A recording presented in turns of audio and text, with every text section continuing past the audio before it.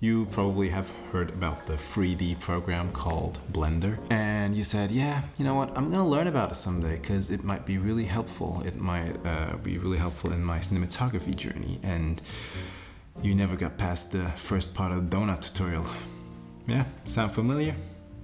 We can Prelight with Blender, of course, but you might say, hey dude, there's a program called Satellite 3D and it's so much easier and so much better and blah blah blah accurate. I would agree with you on every point that you have said there, and I do think Satellite 3D is a better program for pre-lighting. But in Blender you can do a little bit more, and those little stuff might go a long way. That means you can understand and create accurate sunlight, and you can create custom sets and stuff. Yeah, custom sets, we're not going to go into that, but we might go to that point in another video. But we're going to focus on creating and understanding sunlight.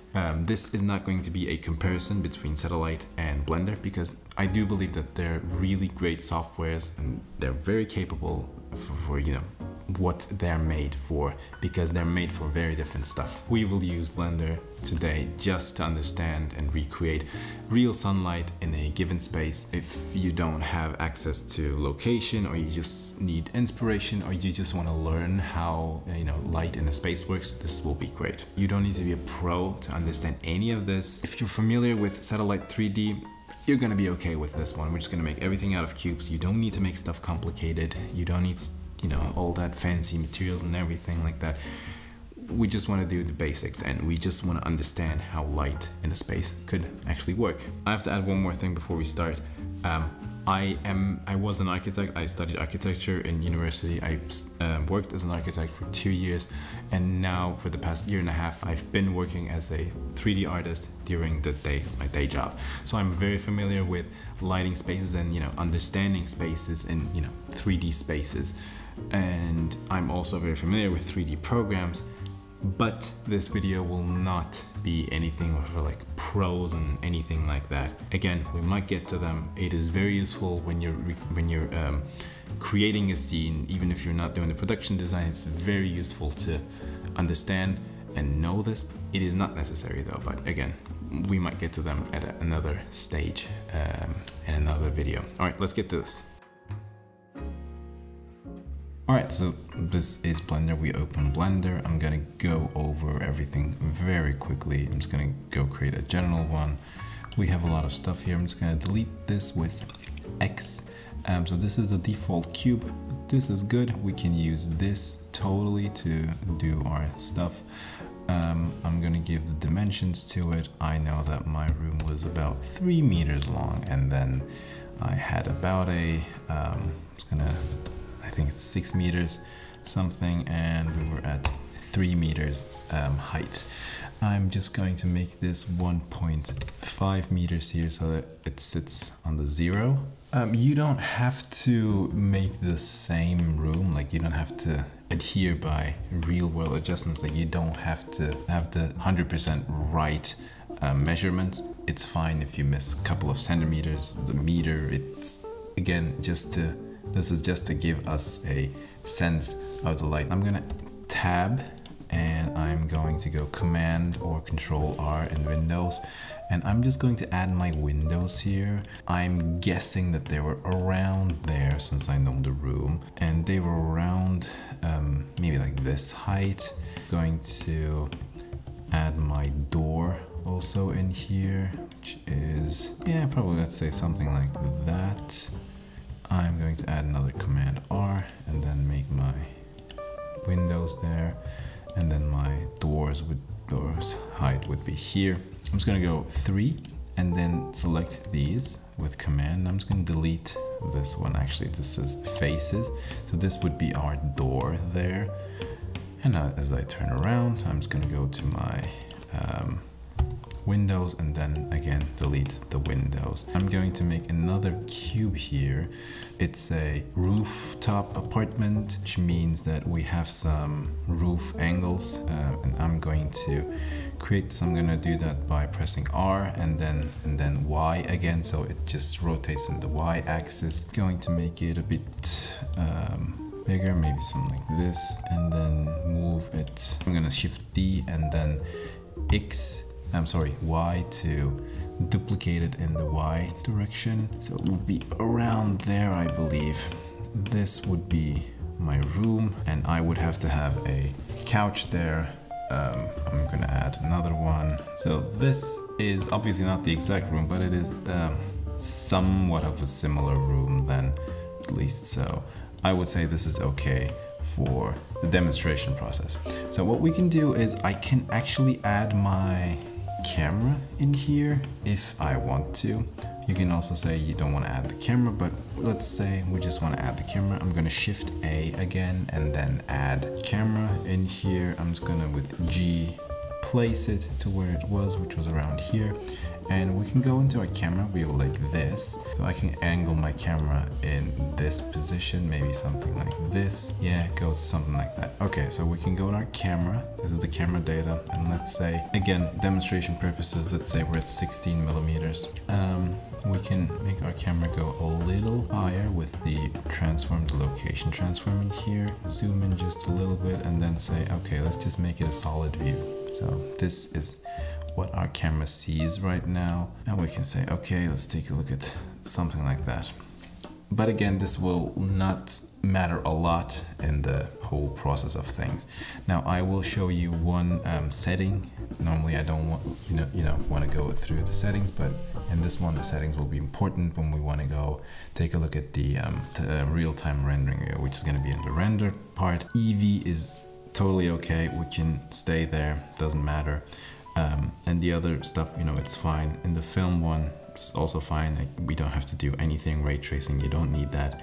You don't need cycles. Cycles is a different workflow than Eevee, but for our purposes, Eevee is completely fine. We can recreate sun with two methods. One is having an HDRI map, which is a real location shot on a real time with different stops of light, and then it recreates that as a dome light, let's say. There are a lot of free HDRI maps on the web.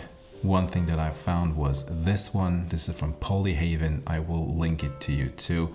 This is again for free. I'm just gonna go to Blender again. I'm gonna go to the World tab. Then you can see here, there's this color thing. I'm gonna color to environment texture. I'm just going to open my environment texture, which is in my downloads here. Good, we can go Z and then rendered view here. And now something happens. Again, as you can see, there's sun, but you're also seeing the HDRI. If you don't want to see that, we can go to our scene and then say transparent. And then you now have a real sun in this location. It would look something like this in this location. You can go independent from the camera, and then it would look like this. Now, there's a couple of notes here which are really important. These HDRIs are all made in specific locations in the world at specific times. So this is probably like, I'm thinking probably like 2-3 p.m. Or like 10-11 a.m. This means that the sun comes in a very specific angle. If you want to change this, you have to go to the shading editor, which I'm going to show you now. You can always go and search in Polyhaven for HDRIs that are sunrise, sunset. There's a lot of stuff in this one, so you can go crazy on this. You can search for anything. But if you don't want to do that, if you don't want to have a lot of like HDRIs and stuff, or you just want to do quick stuff, we can also do it like this. I'm going to go to our window. I'm going to open a new window. Here we can go to our shader editor and then say world. Okay, you can follow hopefully. I'm going to add another node with Shift A, and this is going to be texture coordinate, and then Shift A again, and I'm going to add a mapping node, and then it's going to go generated to vector, because this is a vector, and then vector to vector. Okay, so we can just put it around here, and then now I can play with the rotation of the sun.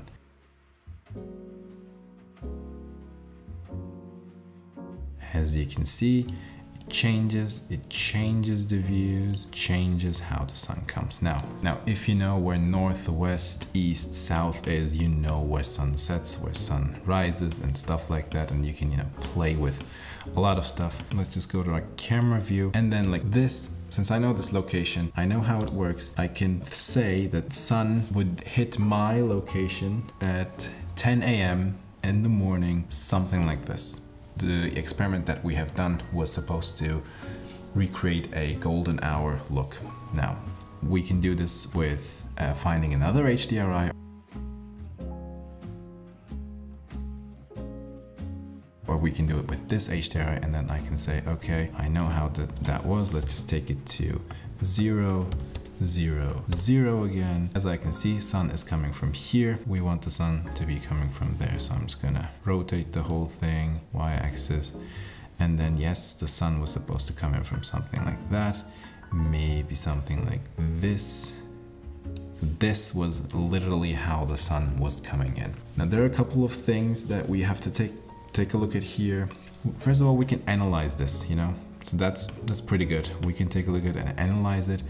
You might think, wow, this doesn't look realistic, but you also have to think that we don't have any materials or anything like that. And again, this gives us a very good starting point on how the sun actually works.